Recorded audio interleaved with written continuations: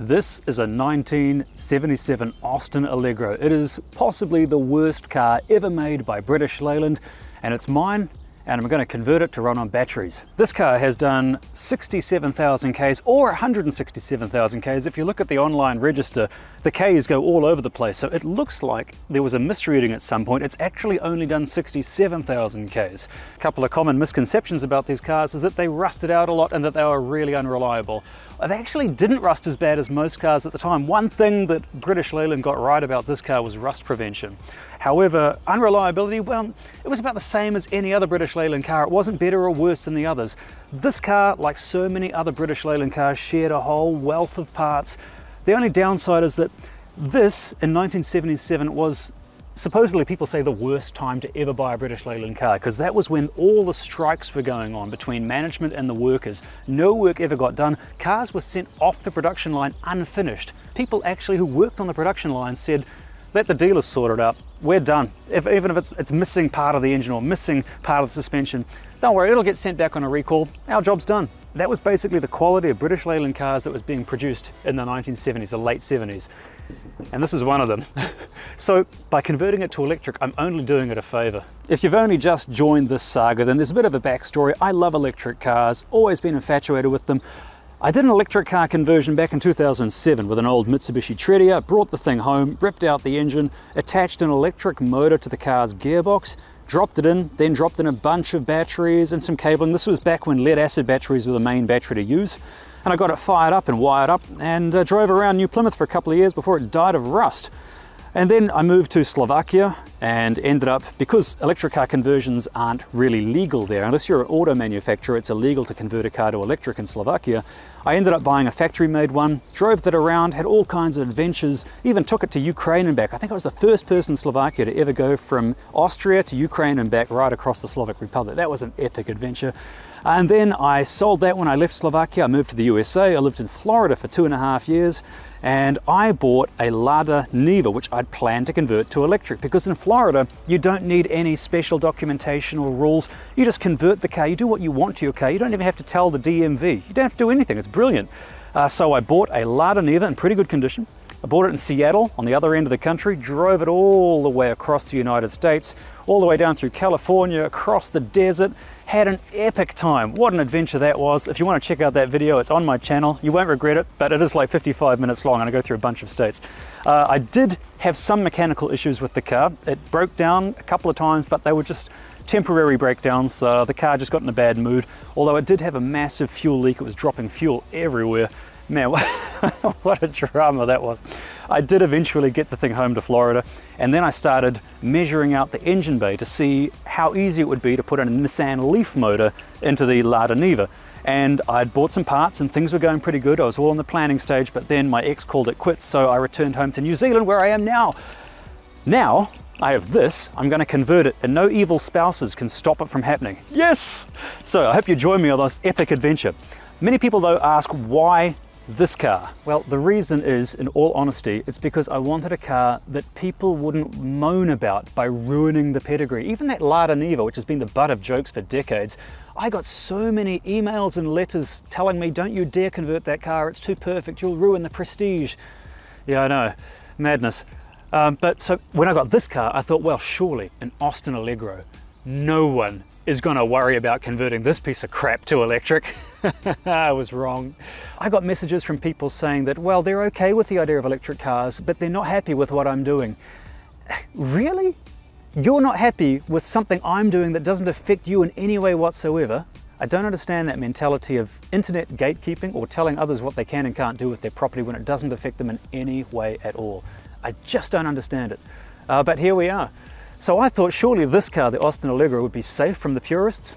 Turns out it's not. But I'm going to do it anyway. So if that's you and you're unhappy with what I'm doing, where were you when this car sat for sale for months?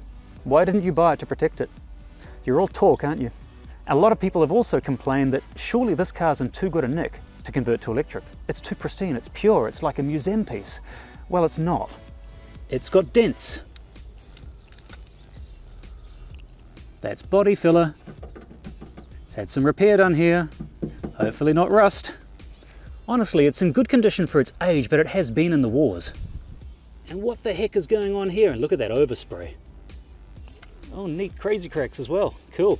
The carpet's also ruined, and look at the cracks on the dashboard. It's falling apart, and don't get me started on the controls that don't work. Okay, but I'm sure despite all this, the petrol heads watching this are going, hey, but why an electric car conversion? Well, because I like electric cars. I've used to be a hardcore petrol head. I've owned 28 cars in my life, but it wasn't until I discovered electric cars that I just lost my interest in my former passion. I just want electric. Electric's better. And if you've driven electric cars, like properly driven them, you'll know what I'm talking about. They're faster, they're more responsive. The accelerator is like binary. It is raw power. It is brilliant. It's so efficient. It's everything you could want. It's just perfect, and that's what I want in this thing. Electric cars are just better. My 4 requirements for an electric car conversion are: number 1, it has to turn heads, and mission accomplished. Even now, running on petro fuels, this ugly duckling turns a lot of heads. Cool. Number 2, it has to be quick and responsive and zip off the mark.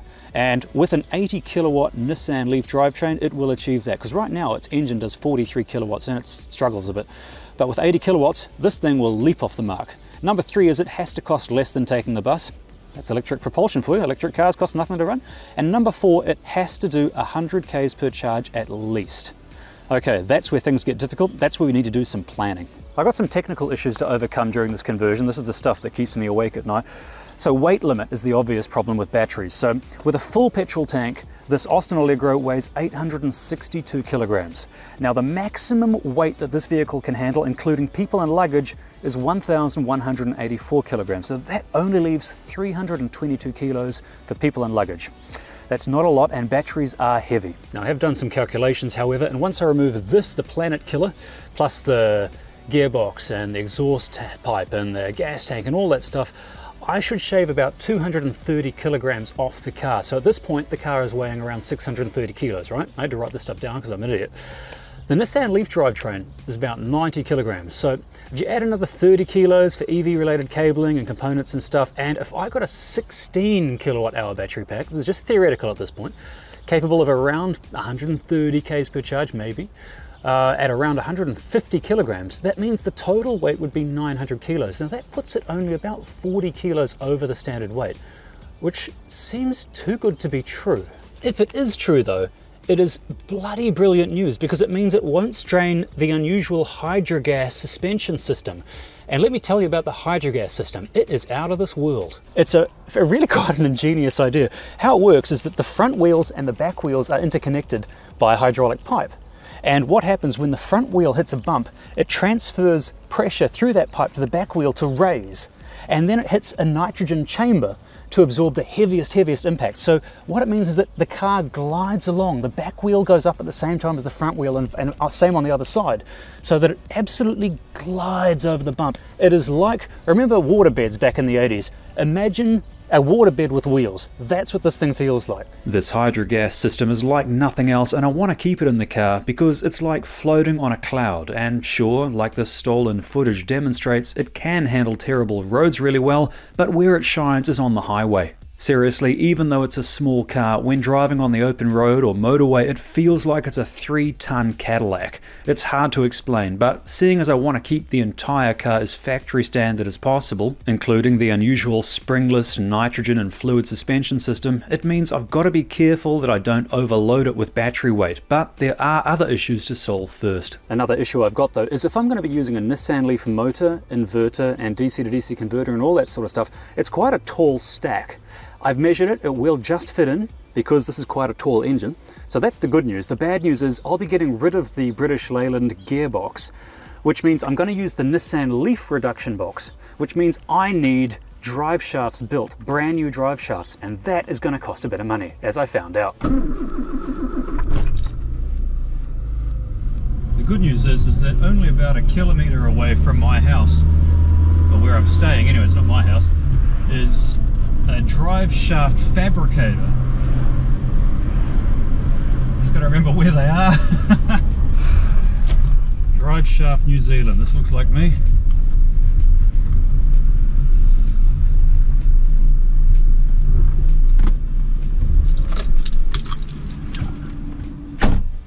Okay, good news is it's doable.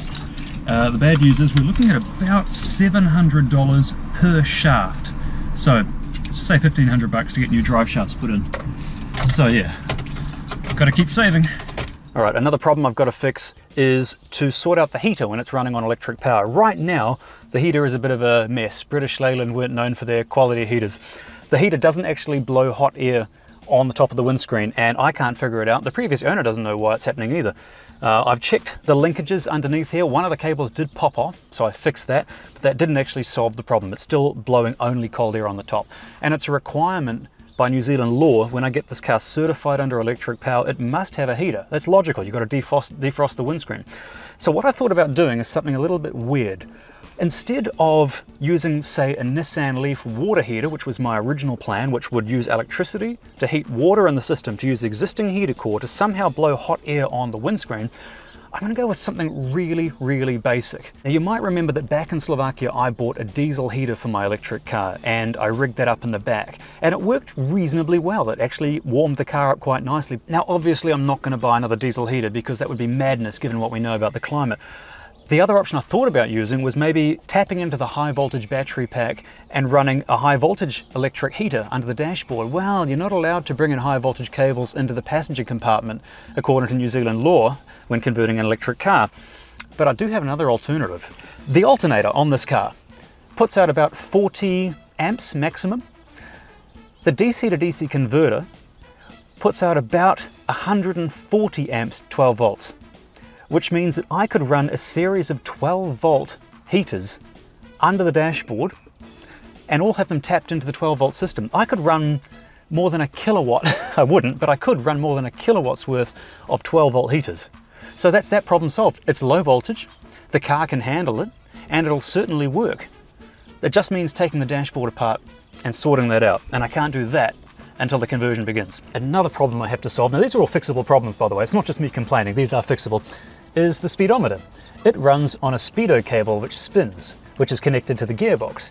However, when the gearbox is gone, the speedo won't turn, and obviously I have to have a speedo, but I've come up with a solution. There's a company in the USA which sells these devices that plug in to your existing speedo cable and they run off a GPS signal. So as soon as you start moving, this device starts spinning. You can calibrate it to be identical to match with your speed, so it's all legit. And is that loose? No? Yes? Okay. Oh, British Leyland. Okay.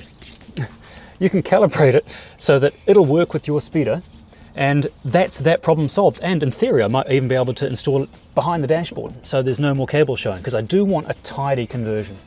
Now, I haven't figured out all the details, but, and ignore the carpet. The car did actually come with brand new underlay and brand new carpet, which I've yet to install.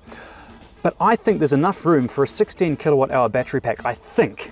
I might split it up between the front and the rear, but basically putting in the electric motor, getting the drive shafts created, and finding places for the batteries, those are the three biggest things, and they're all overcomable. Is overcomable a word? Well, they're all solvable problems. The only thing that's not easily solvable is where do I do the conversion and how do I pay for it? So yeah, there are some money problems to overcome, but it's only money, we'll get there. I reckon the conversion is probably going to cost about 15 grand. Now I am putting about $100 a week into a separate account, so I am slowly building up the money, but it is going to take some time. So money's one problem, we'll overcome that. The next problem, however, is where to do the conversion. Where I am right now with my folks, there is just no room in the house, and I'm not going to show you the garage out of respect to them, but there is no room. Not even room for a Nissan Leaf motor to sit in the corner. There is no corner. It is floor to ceiling, shelving, tables, furniture, car parts, projects, art, furniture, more furniture. And I'm sort of a no clutter person. I like a minimalist lifestyle, so having to twist and turn to walk through a room past furniture, it's sort of doing my head in. So I will get my own place, not only to do this conversion, but also for my own sanity. And that's probably going to take a few more months yet. I have seen a mortgage specialist. This is going to be part of the adventure, is me getting my own place. But my budget dictates that it's going to be a one-bedroom shack about 37 hours south of Auckland. So yeah, watch this space. But all these problems, technical, financial, they're all overcomable. That should be a word. If it isn't, overcomable needs to be a word. So stick around. It's going to be one heck of an adventure. It's going to be a lot of fun. It's going to take some time though. So be patient. But do stay tuned, because I'm excited. I think about doing this conversion, I'm not kidding, about 30 times a day. I think about it all the time. In meetings, when I'm supposed to be paying attention, I'm nodding, but I'm thinking about the conversion. I hope my boss isn't watching this. Yeah, it's gonna happen. Be patient. Your days are numbered, cancer pipe.